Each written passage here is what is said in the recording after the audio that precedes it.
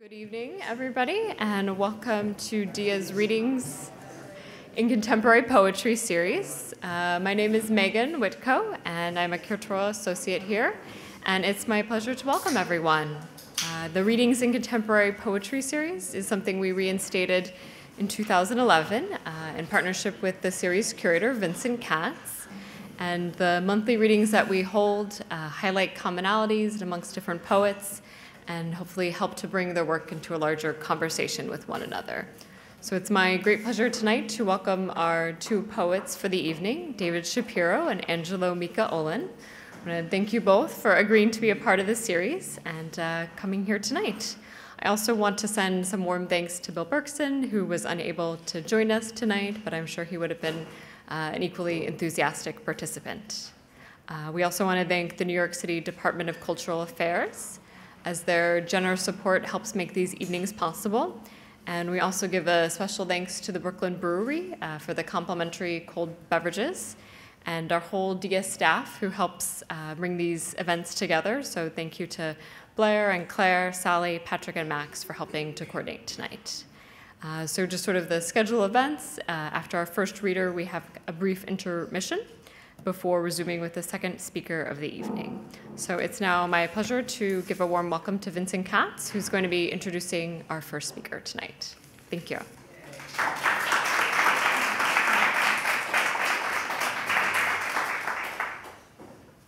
Thanks, Megan, and thank you all for coming tonight. And very excited about this reading and the two poets you have reading for you tonight. Of course, as Megan said, our thoughts are with Bill. He's, struggling through some difficulties, but we're hoping that he's going to come out great as ever.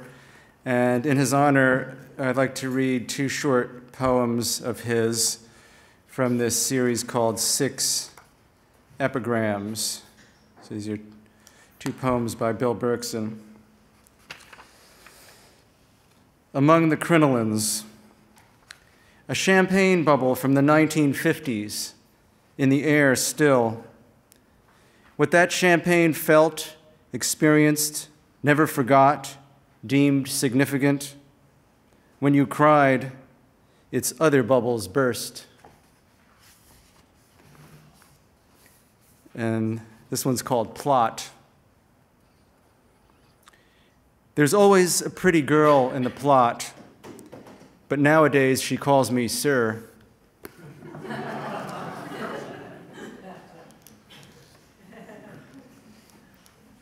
And so I hope you will join us on our final reading of this year, which is going to be December 2nd. We're going to be having Paul Auster and Siri Hustvedt, so please come back for that one. And now it's my pleasure to introduce Angelo Micah Olin. A native of Houston and a resident of New York, Angelo Micah Olin studied at Oxford and Cambridge before receiving his BA and MFA degrees from Naropa University. He published several books under the name Jenny Olin, including A Valentine to Frank O'Hara, Blue Collar Holiday, The Pill Book, and Hold Tight, the Truck Darling poems. His first book to be published under the name Angelo Micah Olin, The Hunger Notebook, is forthcoming from Tender Buttons Press in 2015. This feels like a homecoming. There should be a parade. Maybe there will be later. Angelo is the hero of a world, a much larger world than you might imagine. One day, I predict, he will be recognized as one of our central poets. In the meantime, there's fun to be had. The fun started for readers in 1999 with the publication of Valentine to Frank O'Hara, a perfect Valentine to and simultaneous reaffirmation of O'Hara's aesthetic, the attitude evinced in the appropriation of and approximation to not only O'Hara but Ashbery, Rivers, and Ginsberg, made it clear that this poet was taking a stance backed up by the poetic chops to see it through. Somehow, Olin is able to use O'Hara's language and phrases and still have it feel freshly invented. Quote, late noon light through the cartilage of some wife's ears at 4 p.m. in New York the day before Princess Diana died. Why, it was September then, end of quote. Somehow, too, Olin is able to affect heartbreak within a texture of carefully studied insouciance. It's in the pacing, if the wicked imagery doesn't throw a monkey wrench into the tone. Oh, wait a minute, the monkey wrench is the tone. As we move into Olin's truck darling period, the poems become denser, harsher, while still maintaining their stylistic energy, as though the poet is a martial artist, marshaling his savoir-faire and compendious knowledge to simultaneously defend against and attack pernicious normality wherever it may lurk. Quote, "Nothing's more infuriating than mental luxury without a system. I sound like AM radio. Still, I'd rather be lush, melancholy, and tart than boring and pedantic." End of quote. Angelo is still in his punk phase, in which language gets twisted to reflect, I guess, the twistedness we all endure on a daily basis, living in the city, or worse, the suburbs, from which many of us have fled and at which still others have been horrified. It may be that Angelo will one day return to his Larry-hearted poetry. Not that the poetry will be about Larry, although it could, but rather that an open-heartedness return. I feel that about Angelo, and I sense its return in his poetry. Whatever is to come, tonight we are here. Sound the trumpets, beat the drum. Welcome Angelo Micah Olin to DIA.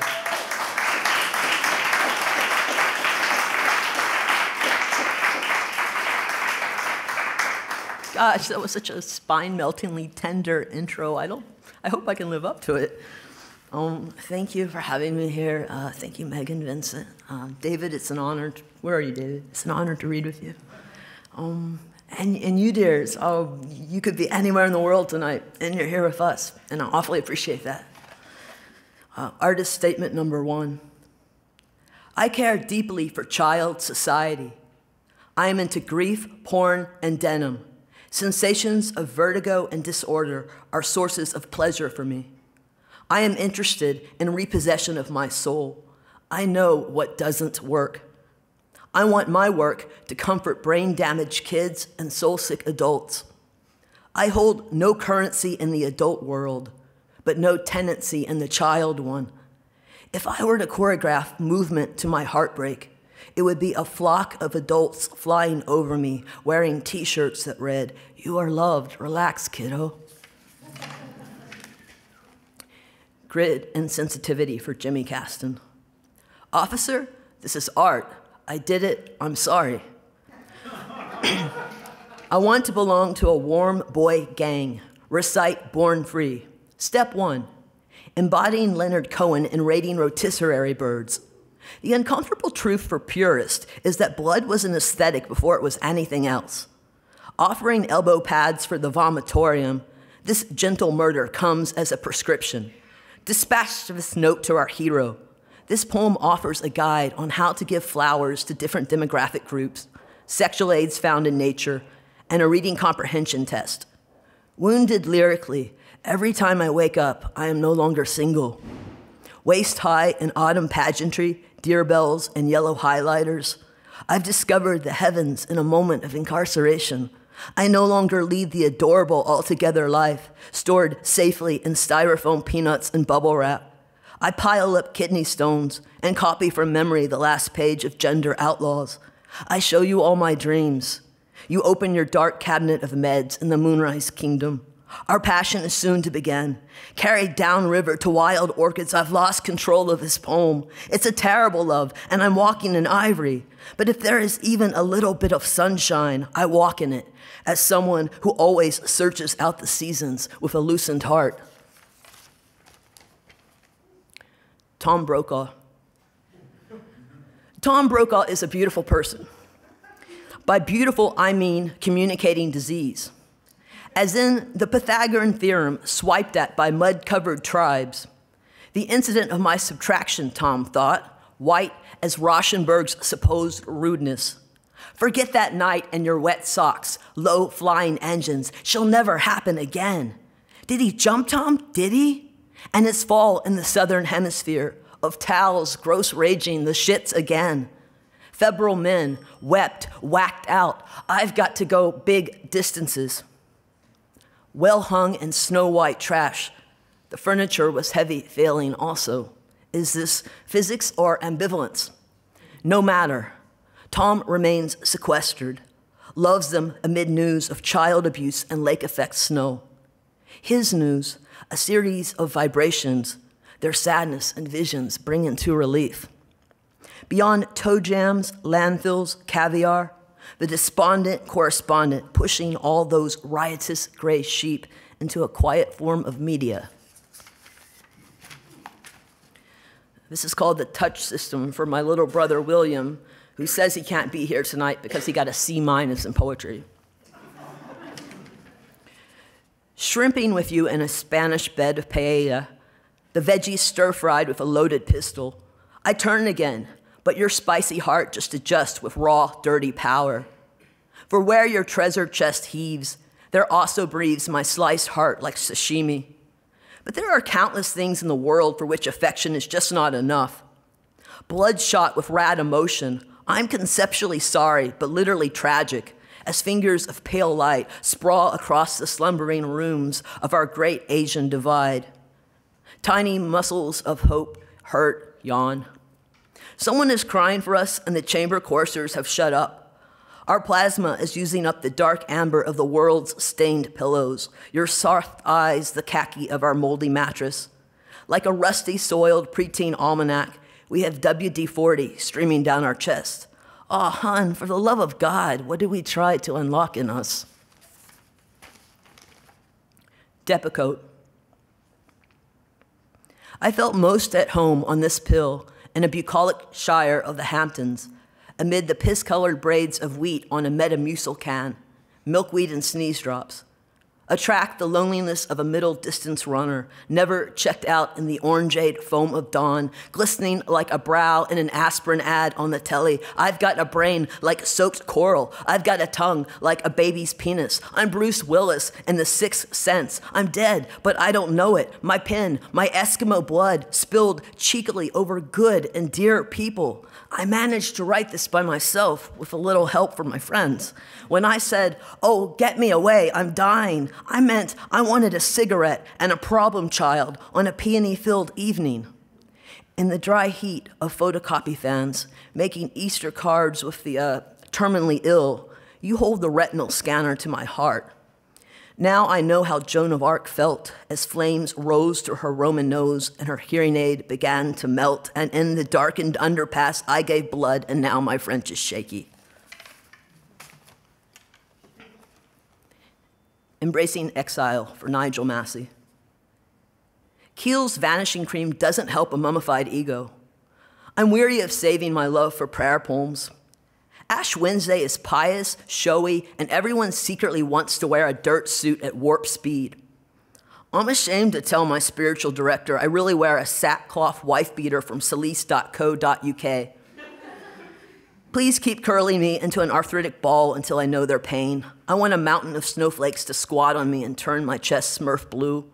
I want to be part of something bigger than myself. Not the Great Lakes, but the Commonwealth of Love. But there is still this bardo of aridity. I never used to notice the tulips on Park Avenue. Tiny blades grew inside me. I used to score pills at the airport bar and take off, riddled with thorns and serial puking. I'm not clear who took me to hell then. The one black rotten molar, the shrinkage of my childhood, the deficit of choral soundtracks. Now I celebrate the death of Jenny and your holy birthday each night, standing nude in front of a mirror. This way I always keep night watch, and you are covered. Come back to me. Remind me you never broke the lease of my abdominal shell. I drink a lot less Malbec now and can sleep each night. In my dreams, kids throw rotten eggs at me in darkened corridors. I am sad to see them go. Everybody leaves. That is heresy. Okay, well, it feels like everybody leaves. But this month, you gave me lavender trees, allowed a hummingbird in my bed, promised me a soft storm cloud for a grave someday. I've been at sea holding my head above water for years. It was navy, pearly, and exhausting. Now I see my own gift of darkness is bequeathed by God, my tender baptism slumped against the cool tile of a latrine, a poor kid's brand of salvation, eyes glazed like pond ice. In the unlicensed afternoon, I am a cannibal teething on a chip of your bone, tenderly tucked in my mouth. I am chased out of grief by a cherry motif air freshener, creamy dawn frosting my dirty window panes. City boy, fan out your limited expectations. The world is your Tabasco clam.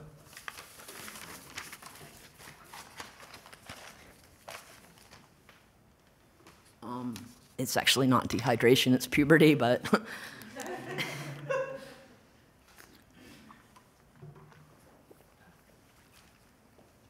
Ho Chi Minh.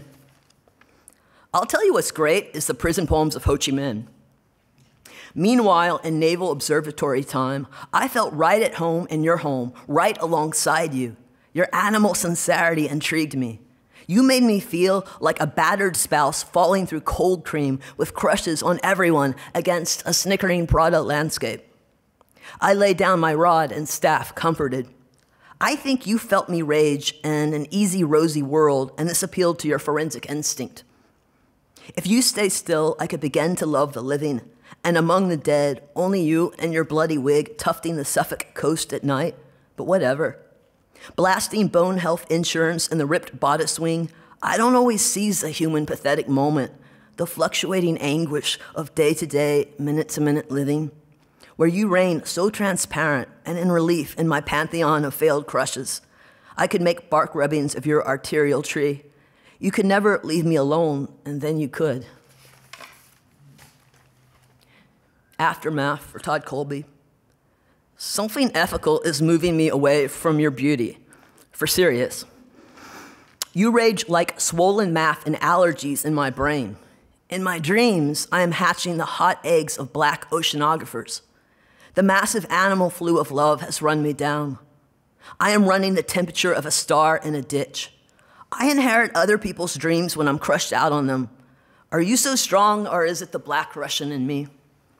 Can I French you where it hurts one more time, this time with apathy? Sushied out and despairingly acoustic, you cannot bring sexy back without a receipt. Hot little animal, hold tight. This is Hustler White for Jack Murray. Animal control said I'd probably drown to death. Cars driving off of the Fire Island ferry fly toward the sun before they land, while tan cloud pudding and plank light slants of smog protect underage boys from the Land Cruisers on West Side Highway. On National Suicide Day, a dead teen lay in the ivy. I could be into necrophilia if the prize was Brandon Tina, but time and the sun are against me, and that sucks. I spaz out because it's such a small thing to suffer. I wish I always had a shower head over me like a reverse umbrella. Tibetan throat singing awakens a husky leonine need to masturbate, burning my loins in medias res, like when someone drops a herd of French fries in my lap. My ribs can be cracked by champagne carbonation in the third quarter of the new year. Some teary savior couldn't mean it more, since even when scared, art is no dictionary. I don't need to get technical, to get tax returns for being prodigal. Amid the swordfish and sewage of the Hudson River, God's breath activates humidifiers with a voice that exfoliates SRO wards, rinses any blood and hair that decorates a windshield in a car wash. Have you soaked your cortex in the juices of our Lord? Hope feels as slurpily puny and hedonistic as the little sliders at the Frick. But my atoms are black caviar. I love only tricks, and my art is sin. Don't send me flowers. My boyfriend, the infidel, is dying of old age, so I am praying to Virginia Woolf to soften his heart. I had to kill a lot of impulses to get to him and his point of misery. A black cloud chased me with erotic intention then. My vanity drove me to the ends of the earth in search of nubile flesh, and my runny little heart slid back and forth along the glamour axis that is the river's divide, an iffy affair flecked with grief. I fled to a Mexican aisle just to lose my honky power, turn the faint and dirty mimeograph red of nipples, Die on the line, if I recall, there was a bandaged harem somewhere in the background. Brownouts, sparklers, girls with organic breasts ducking through oyster fog. The subject of the mural was the apocalypse, and I think you handled the destruction of the world as gently as possible. Larry, I'm really bawling now, can't get through. We're both sticking to our guns, but I'm loaded, really bombed, shot up all night with the horrors, though my cousin, my gastroenterologist, says I'm fine inside. And a kind of moral autism settles for Vincent Cass. On a catwalk, always lead with your heart. In a duet of arpeggios and trills, morose girls slumped against things, ineffable beauty, a flotilla of fanfare and smashed daylight, and Kate Moss's collarbone sticks up as reassuringly as a barf bag on a bumpy flight. I intercept many a thought heaven meant for another boy. I am as faithful as a seahorse or as Marianne. I am the hand up the Mona Lisa skirt. I tattoo a wall socket on my bicep just to feel alive. I feel sometimes I'm dying, aesthetically, never mind morally, which is pretty suckful, like the dead French I once loved in textbooks on blonde executive paper, the starboard side of hope. It pained me awfully to accept their art in the Swabian line of violence, as when a constellation passes over a last cardiologist.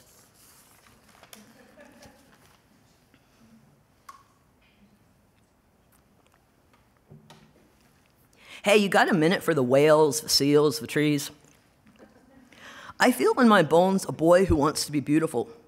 I feel a God who wants to love him, a puny loaf of light shining on my bad seed inner child. Coating by the fistful, and these little pastel pills like albino's pupils swish in my belly, light up my flickering world, and hook up with a connect-the-dots version of God, which is a rapist plowing, still innocent, through sun-bathed fields of wheat. You can't throw out the saints of death, the saints coming up from a heat vent. Ow, like an emotional tennis elbow trespassing on a phantom arm. Do you have permission from the owner of this grief to even be here? Black petals of smoke and light fall on a kid's autumn trampoline. Tell the doctors not to jump up and down on me.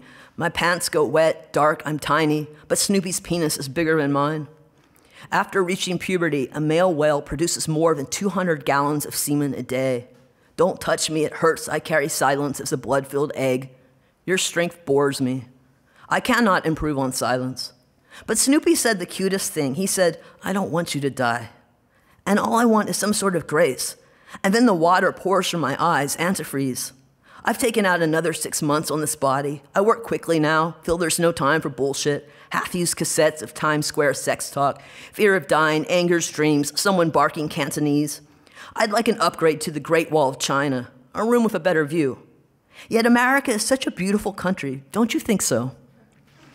Still, its perfume and garlic and pioneer cemeteries make me throw up. I pickle a jar for containing digestives and maybe joy. Confetti is at home in me, festive as lice. I don't want you to be here. I don't want you to be eaten like me. Remains eaten by angelfish and a star-stuffed child civilization, crappy snowflakes everywhere. But radiance is about pissing off the world. When you stop being radiant, you can be, kind. Colors, starting Patty, Grandma, and me at 25. Wherever you go, there you are, like Patti Smith's shoulders, placed in this cold century with a virility that lacks self-esteem. Paco says hang on and flourish.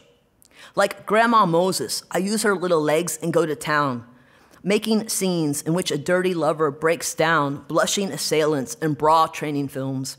My college heart sprain, harried and in sympathy with the damning empire. Guess I'll grow up to be as pink and mean as God, with spare ribs, a Dutch vocabulary lesson which makes my uncle see red, eyes closed to people's moorings, spoiling it, and a kid's liver gets smacked in on a jungle gym. Vibrates beneath a bright sexual State of the Union address. Poor Paco, poor Jim Dine. Audit trails are here again, and I have never smashed a black widow myself, force-fed horse meat out in the sticks, or stark mad on the sidelines. Some brownies skip forward, as in a fugue, singing horses through, with orangina, headgear, the Hispanic child rack, transmuted into nerves and glory, and this, the ruinous work of nostalgia, in my august opinion, in a turgid march. Or my dream of becoming alive on the turnpike, like a 2-ton hussy the way I don't fall in at way stations, lighting the endless white race with elbows, limp systems my Valentine, and Grandma Moses sweating in an infinitely soft asylum. Hunting accident for Larry Clark. You make me feel like I was dying in an iron lung and an angel dropped a ribbon-tied pony keg of nitrous on my chest on Valentine's Day. The accurate lust in your eyes will land us on page 6, but I still will mount without saying sorry because I am not a twink. A ragged kid of science fuels my ink cartridge. On prom night, he toasts me, "Come on, Patoots, don't make me go it alone. I'll go mad, mad, I tell you." Crowded in the clouds, I feel virile, like an alpha lemming shouting, "Next." Let me sign you into my elite hell and pin a pass to your nipple, your lunch money, as pubescence and heat tag each other in and out of algebra, gasping and symmetrical. Your uncle hates my skate rat bangs, that mark of suffering on a callous night against a heart that doesn't ice the lemmings out. I took the bullet meant for this, your phantom heart. You allied with the smoking Beretta, whatever. But I would die for you, not because I'm loyal, but because I don't mind. Frozen funds. Bank statements are my suicide note. I'm making an expensive withdrawal from something more than you and mankind. I'd wanted to build very wonderful, safe poems sad people enjoy inhabiting is all. I wanted to give back what I stole, you know? My Charlie horse limbs plucked apart gently with salad prongs by a guardian angel. I arrive in menopausal bedclothes with a flock of sweat drops. Let's vote on the tremors of the children bearing frostbite. One of me's standing casually on a sandbar, a goose-pimpled diver, or I'm dressed in a blizzard of sunbeams, a teacup of minnows at my hip. Men were just beautiful today, forget hell. Clover exploding in my chia pet heart. My freedom is beautiful. My heart adjusts to its new size, Ireland. Often navigational, a lazy night's hand holds me as I dance to the end of reedy love. But dwelling in a soft bank of snow, I might die this year, and I'm sort of okay with that. My fettuccine Alfredo looks like a green Play-Doh alien wig with semen in its hair. Should I take a selfie of my food? No, I'm too classy for that. But I'll nibble the stuffing of your discarded taxidermy dreams, a shaft darkening over the plains of my soul. Tuft of hair, fur chips on the road as a mimosa and fudge dusk hits them, holding their loss of body tenderly in the late sun's bosom, because some of me lost some of you. The late moon smacks me on the bottom, shining, get up. A room without a roof, spiritual silverware to check one's teeth in. Here I stand, nude, ravaged, deprived. Oxygen is a personal food. God understands I cannot kneel or genuflect at all. I can, however, dance. And when I waltz in beauty like the night, I defy you. Could you not watch with me for 1 hour? For serious, the dispossessed inherit the earth. If you're not dispossessed, why make art? Creation seems so old and boring and not paintball. As long as I keep doing what I'm doing, dragging images in my head into the light, I'll be all right. I remember the first time the heavens moved. Baby trapezoids and sun growth over and over again. The skate park does not know it is a heaven. The new, the free, the unconstructed work of God. You defeat me. I want to live with you. You open the screen door, voluptuous in morning. The concrete surfer in the Delft blue dawn carving streets is rude and sick. The city looks like it vomited shimmering cellophane and kids with birthmarks on their faces. One of the more punk things one can do is to be aggressively aligned.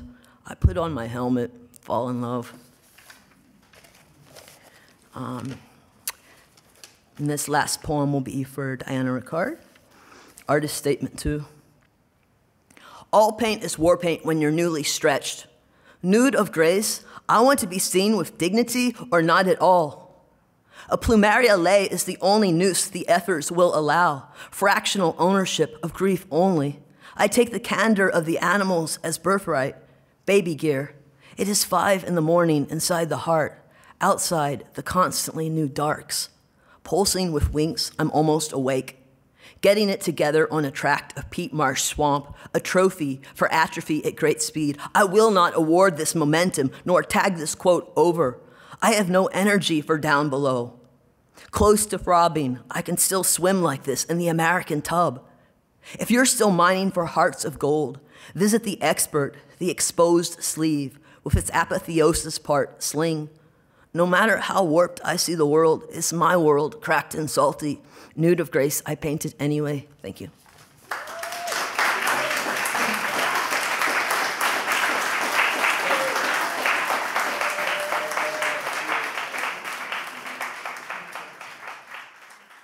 David Shapiro is a poet, critic, and art historian.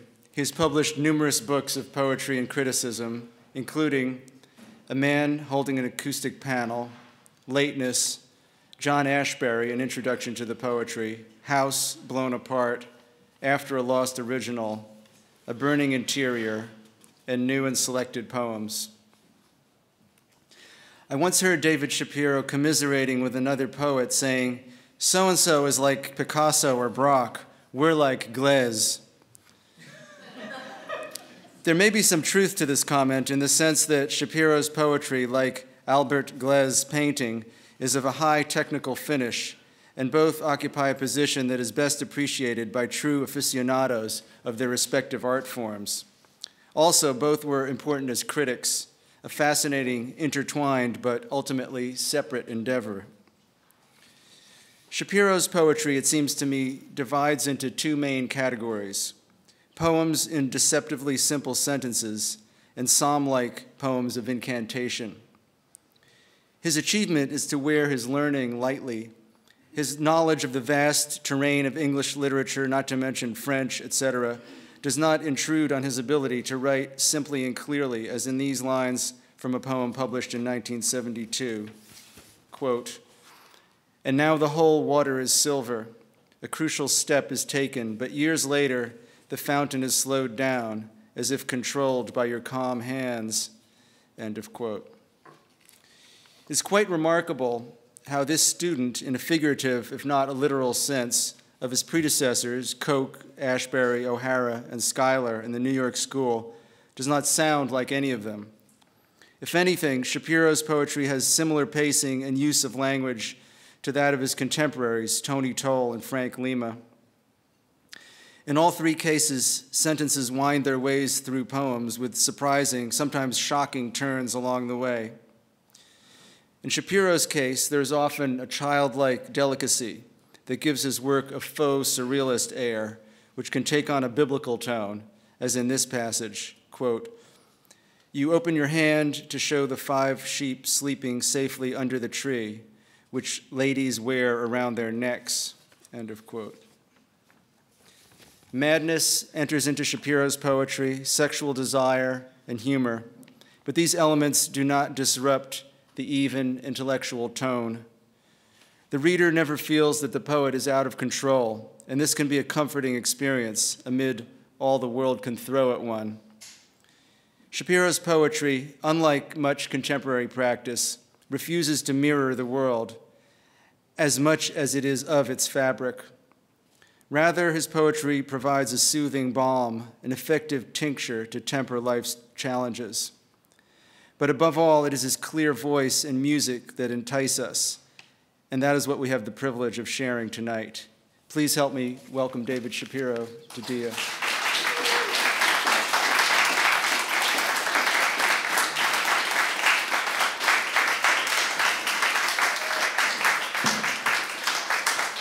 Thank you.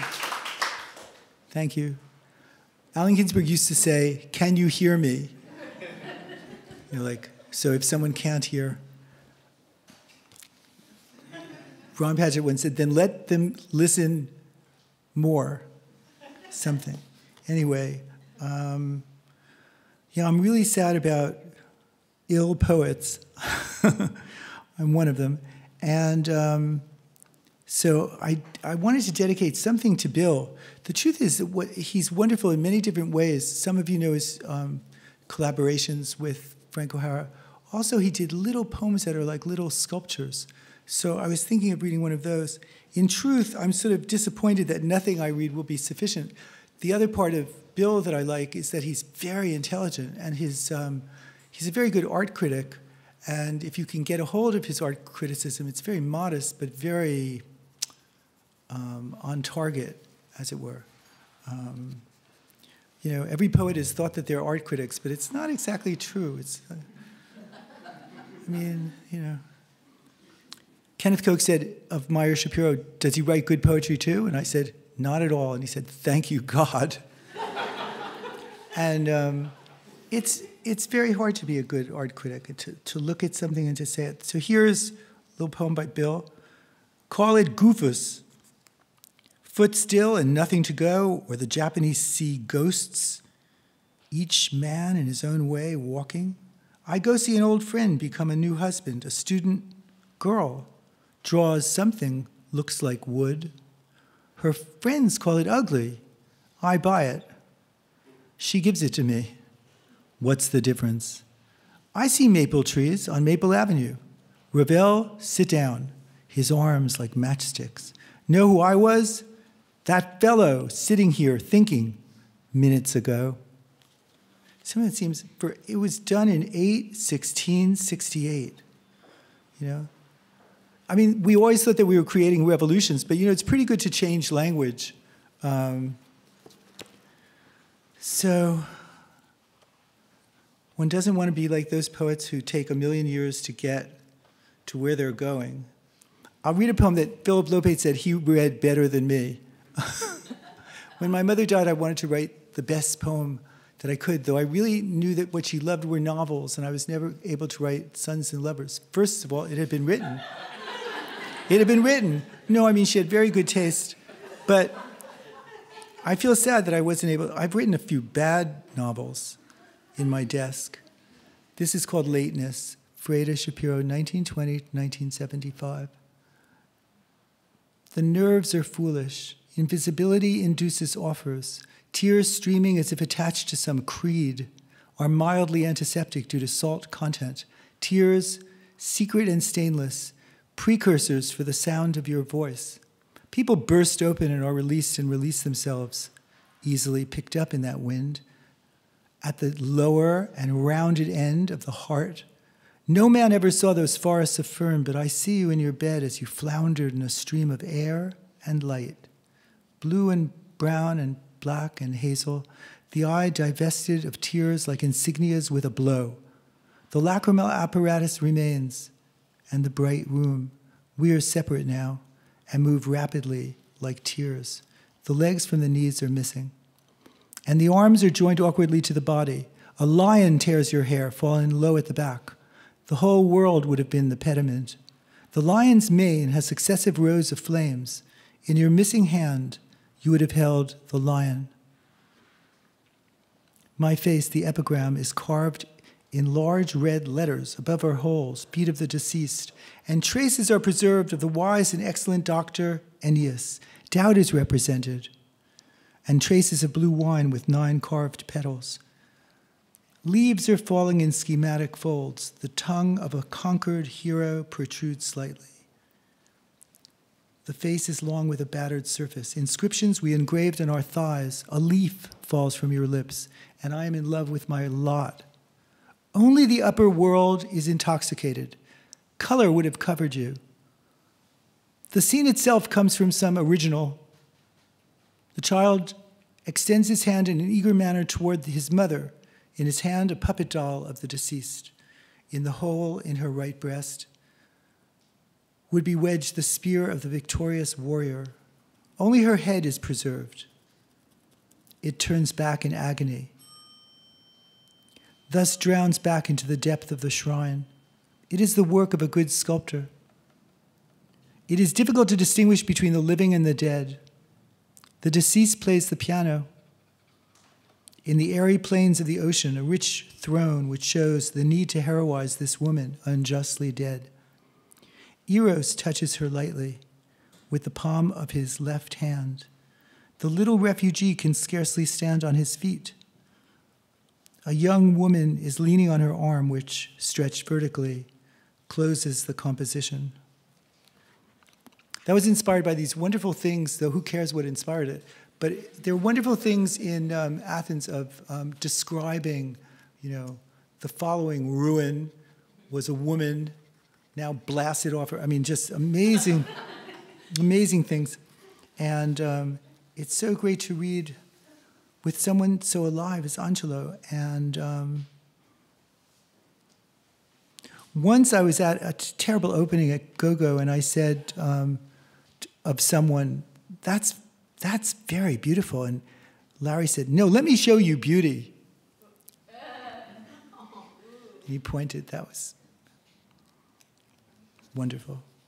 So this is a poem, and the only thing I want to say about it is it's like all these poems that we used to do about learning languages, and they're so beautiful, these stupid books. They're just so beautiful. So this is I Haven't, after See It or Say It in Italian. Do you have a lion in your house? Do you have a serpent in your house? No, fortunately, I do not have a lion in my house. Do you have a woman leaning slightly past the spirals in your house? No, I do not have the edge of her dress in my house. Do you have a lion in your house? No, I do not have the outline of her body in my house. Do you have a trouvaille in your house?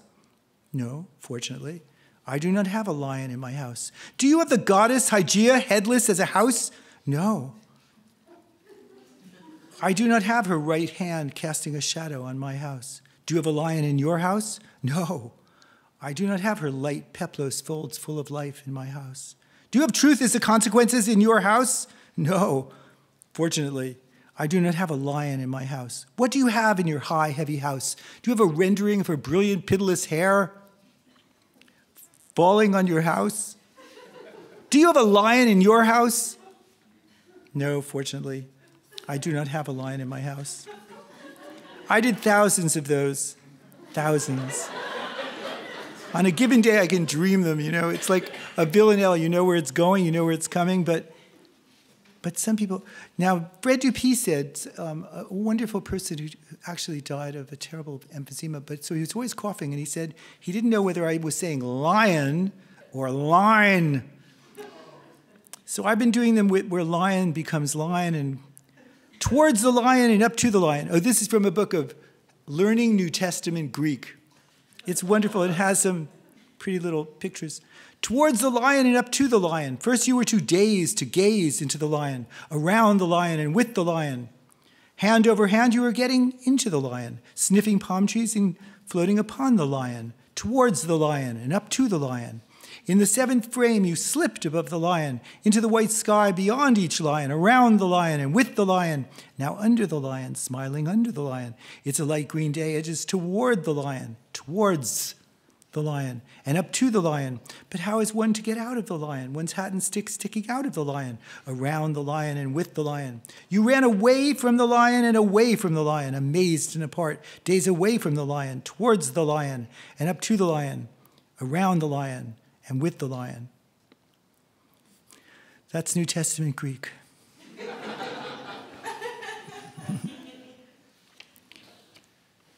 And if you want to be a language poet, you can just change it to towards the line and up to the line. First you were too dazed to gaze into the line, around the line and with the line. Hand over hand you were getting into the lion, sniffing palm trees and floating upon the line, towards the line and up to the line. In the seventh frame you slipped above the line, etc. Okay. Actually, John Ashbery once said to me, are you telling people that I write from the dictionary? I said, no, but I do. And sometimes when I'm very... So this was from Roget's Thesaurus, has a beautiful thing where I like the fact that they have no reason. They're pretty empty, the reasons for what follows. So I wrote this thing. In the Roget's Thesaurus, it says, sta, sta, sta, sta. So I wrote this love poem. Stay, stay, stay, stay. It is snowing on the kindergarten. It is snowing on your eyelids. Love's dice are manias and fights. Anacreon writes, you are standing on my eyelids, and your hair is in my hair, as Paul Eluard says elsewhere. And what do you say? I say, stay, stay, stay, stay, streak intrinsicality. I wouldn't necessarily have come up with streak intrinsicality, but anyway, we're not teaching poetry, are we? So... a lot of poems. My son didn't want to come today. I said, that's fine. In my family, we always say, it's just, you don't have to come. So that's why my wife isn't here, my son isn't here. And a lot of thousands of people whom I gave it permission not to come. Sometimes people follow that permission. So my son, when he was about 4, was a very good poet. And when he got angry with me, he said, "Are you the boss of God? You are the boss of God." And I said, "That's good. Let's go upstairs." He said, "Nobody is the boss of God. Not me, not you. Are the angels the boss of God?" I said, "This is fantastic. Let's just go upstairs and put it down." "Are you more famous than angels?" I said, "That is really good." He didn't quite. "Are you more famous than angels? God orders himself to do what he wants. I am the boss of this poem." By that time, we were upstairs. He said, "I am the boss of the poem." I was thinking about titles. He said, "I wrote it. And the title is The Boss Poem."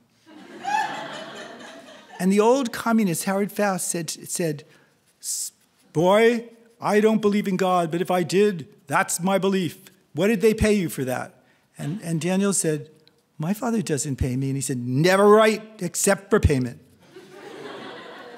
So I began to say that, and Daniel would say, "I don't want to write now." And I'd say, "Here's $1. And he would say, "The wind was blowing around Daffy Duck." The wind was...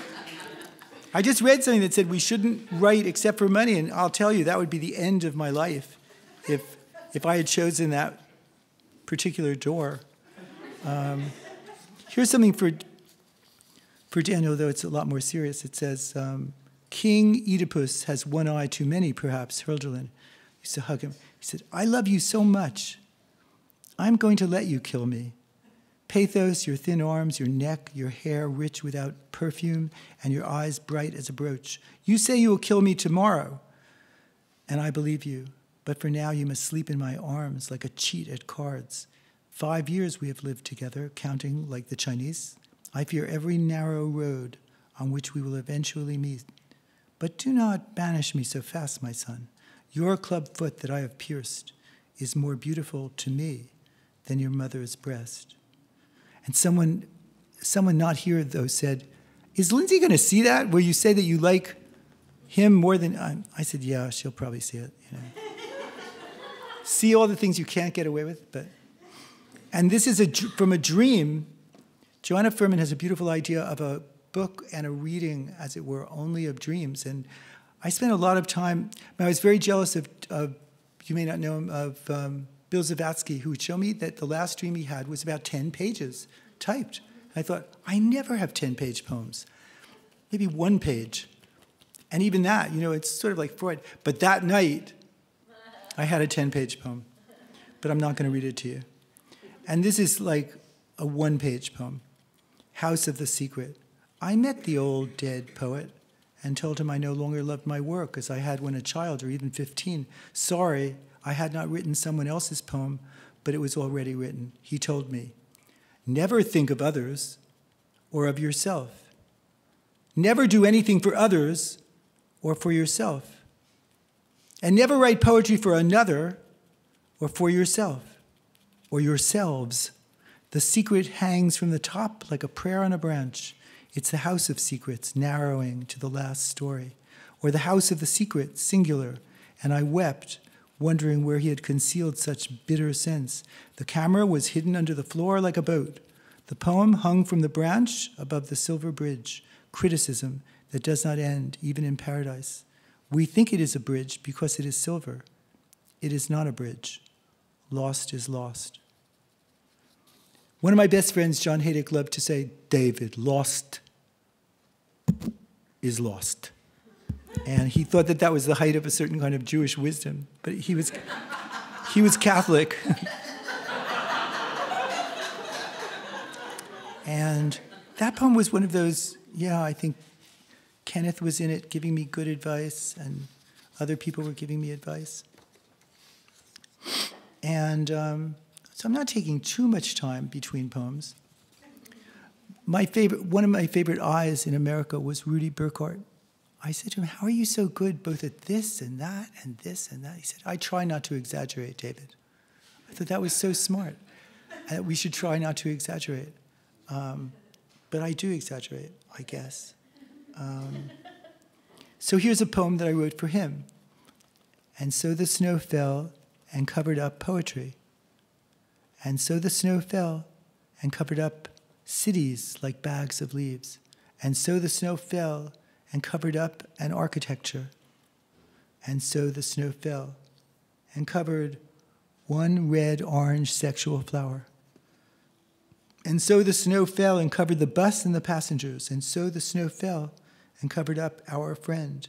And so the snow fell and covered his clear water towers, his windows, his door. And so the snow fell and covered up the word poetry. And so the snow fell and covered up the snow and a house within. And so the snow fell and fell on his fallen trees. And oh, the snow fell and covered up his photographs of snow. And so the snow fell and covered up even passing clouds. One of my great friends, who's also not here, was Joe Charavallo. My father loved and hated his work, particularly the poem that started, "Oak, oak." My father would go around sometimes and say, "Oak, oak." He loved that. It turns out it's a classic, great, wonderful poem. It just happens that sometimes when you're drunk, you might say, "Oak, oak." It's called Drunken Winter. I won't read it all to you at all, but a poem that I wrote for, I had a lot of poems written for Joe, and this was inspired by him. It's called Winter Work, because at Bard they said, "We're doing our summer work now." I said, "What do you call your other work?" And they said, "Our winter work." I said, "What's the difference?" "Well, in summer, we work with others, and in winter, we work by ourselves." I said, "All that I do is winter work." So I wrote Winter Work for Joe. A dog prays for me. He barks inside all day what little there is, like a pigeon. Help! He kneels for his king one night. Kind owner, Ayeka. All is kind, all is cruel. A dog's prayed, obeyed, spayed. In the forest now he moans for help in some of his languages. No one. The addressee slips away. But a dog thinks. The dog thanks you in the desert. In the desert of the desert, you have left a trace. That's a little poem for Joe. And then I think this is the time when I'm supposed to read new poems. I have a lot of friends who are always saying, "Have you written any new poems?" You know, it makes me feel very guilty. Like, no, I've been making bad collages. I mean, it's really, really terrible. I would say to my father that I was resting. He said, "You'll rest when you're dead." But John Haydick, a Catholic, said, "David, that may not be true."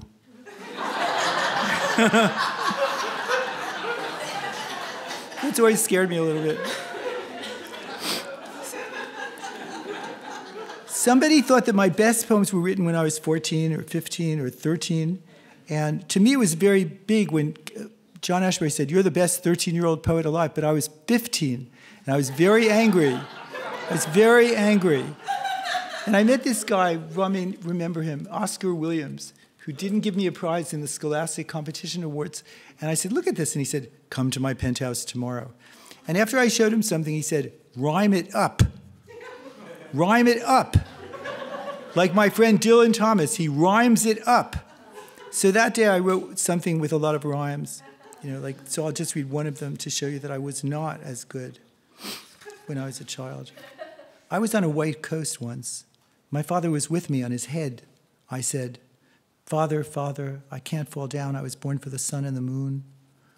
I looked at the clouds, and all the clouds were mounting. My friends made a blue ring. Oh, we hung down with the birds. I loved the snow when the summer ran away. Once I said, "Cricket, cricket, aren't you afraid that you're really too loud?" He said, "David, I don't think so."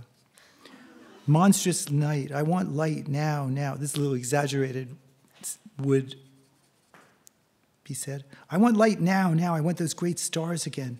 I want to know why I keep asking my father what he's doing on that shore. What is he doing anyway? Why isn't he over here? I saw the red bird too, but where's its wing? I want to tell my father what I saw. That bird is full of fear. I was in love with Theodore Retke, and Kenneth Koch said, "You'll find out one day it's just me, John, and Frank." And I said, but what about Martin Buber? He said, what about a minor Jewish theologian? I said, well, sometimes it's good to be a minor Jewish theologian rather than... We talked about that a lot. And that day became very important to me. In August 1962, I was looking at something that said, were there collisions, communications on the shore? Things by John Ashbery. I thought, oh, this reminds me of that guy Rauschenberg. Yeah. It was like I moved up Glove the field. I must say, she left the room, oval tear tonelessly fell. I thought it was just amazing. I said, but he's using words as if every word was just any other word in the dictionary. I thought, that's a good idea. So now I'm going to read a few new poems, and that's it. You can see I haven't dried up completely. There's a poem written when I was 14. No. This is a poem in a dream. I would like to comb the haiku from your hair, vertical braid of language, necklace of words, pinprick of a single sound. I work in black and white, much more than you thought. As I work blindly, today is today, these geese. I'm a poet, only a poet, and I am no better than any other poet, and no poet is better than me. Remember architecture? No client, no commission, no site? Oh, it's just an idea. Night enters the spiral. That's because once I was in, John was giving a lecture at MIT, and he said, come with me, David. And he started by saying, I have ripped off my friend David. I just want to apologize to him. But the head of MIT said, so what is he doing with this? And I said, well, John, he's always building. And he said, does he have a client? And I said, no. He said, does he have a place for it? I said, no, John. And he said, oh, it's just an idea. So here's something recently translated into Spanish, which I sort of like for Caminos. 2 ways. There are 2 ways of writing on the earth, with an ending or without an end. If with an end, try not to end with oceans. Without an end, without an ending, is a poet's delight. You don't carry a sink while walking in the street, do you? Fly past me on a lane that doesn't exist. I saw John Dewey waffling through the night. He said that poetry was not about. It was a starless night. No, there was a star. Some say it's mold, carve, assemble, or sign. No volcano is inactive completely, friends say. And there is the critic with a handle for a pot, and the young title rising to the roof. What made you think that love was all about? And worse, it doesn't mean about. There are 2 ways of loving on the earth. I fail to look far out or deeply in. You are either one who has lost everything or who is going to lose everything. I saw books roiling in the night like laundry. It was a new library without a book. Splitters or lumpers. Now you know what I am. This is too horrible, a dream of everybody dead coming back to visit me. Don't. Even on Halloween, I just don't want to deal with it. Here's a forgetting a dream. I like to remember up to 16 lines in a dream I can deal with, but this is called Forgetting a Dream, Dedication to Come. Forget the dream. Forget the poetry received in a dream. Forget New York. Forget language. Forget you love violent electric storms. Forget the slit opened. Forget a closed cloud, bread and lips. Forget David Shapiro. Forget yourself. Buy and sell yourself. Forget the great globe itself. Forget the angels in Silesia. Forget provisions for the trip. Forget that face. Forget 8 arms for power. Forget peace. Forget restless form. Forget whether it was an actor or a butcher or a traitor at night. Forget whether it was an interpretation or amelioration. Forget. I was influenced by Provide, by a very nasty poem by Robert Frost. So nasty. Here I saw Andy in a dream. I saw Andy Warhol walking into our little park, Hudson Park. They've been repairing Henry Hudson on top, looking like a wrapped, stout Balboa. When, with all that ice and dying because some sailors get too cold, Andy didn't look like anyone else, but he was smoking an extremely long and tuneful cigar. I was going to tell him I had never seen him with a cigar before. His guts were hanging vividly out with Scars by Alice Neal, and he leaned back and murmured, David, that remark about 15 minutes was not me. Maybe a little Eve, a little Reed, nor the plain food was I fond. Everyone helped out, like gilding the studio to make it seem by me, the robot. And never the philosophers. They were worse than the poets. How could I help it if they didn't know anything? Like a little fever in Greece, birds pecking at the immensely unreal grapes. They were painted, and now you answer the question, what would you come back? I said in heiress. But you say you don't want to come back. Oh, that's the best. I'll have to tell that to Ivan. Best not to be born, second best to return quickly. He paused to photograph me. I said, all those Polaroids look like an Andy.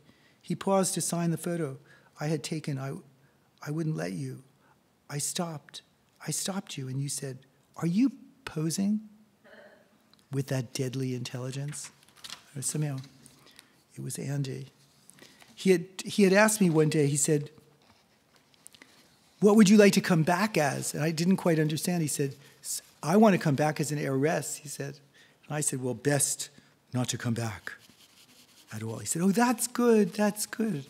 I'll tell that to Ivan Kaur. Here's a poem that became Poem for a Day, thus giving me 15 minutes of poem for you. I am jealous of the sand beneath you, around you, what you see, bright things, gagged lady, sparkling and traveling without luggage, liquidity before X. You are tattooed on my back. Music dies down. I too grew up in the soft hands of the gods, and a little donkey will lead them. Tears, tears, and I know just what they mean. Honeysuckles at night. I wrote this poem for you and haven't lost it. That's because I always lose things, so my wife, I thought, should have a poem where I don't lose it. And now, since Ron is here and he loves perfect things, and this is partly by him, I took a poem that Ron had written that said, nothing in that drawer, nothing in that drawer, nothing in that drawer, nothing in that drawer. But it was all falling out, no. So I wrote 14 poems, but we finally boiled it down to one. There was something in that drawer. There was Buster Keaton attacked by the U.S. military in that drawer. There was a blind chrysanthemum in that drawer. There was your body, full as a burden basket in that drawer. There was my sister sleeping through World War II in that drawer. There was a quarter-size violin and a full-size in ruins in that drawer. There was an almost inexhaustible poem inside the poem in that drawer. There was broken neon geometry in that drawer. There was a gangster teaching Borges to speak English in that drawer. There was a feathery paradise and cities at your feet in that drawer. There were 4 Cambodian dancers attacked by blue butterflies in that drawer. There was my life at my fingertips in that drawer. All of Indochina gathered to be possessed in that drawer. There was something in that drawer. Thank you.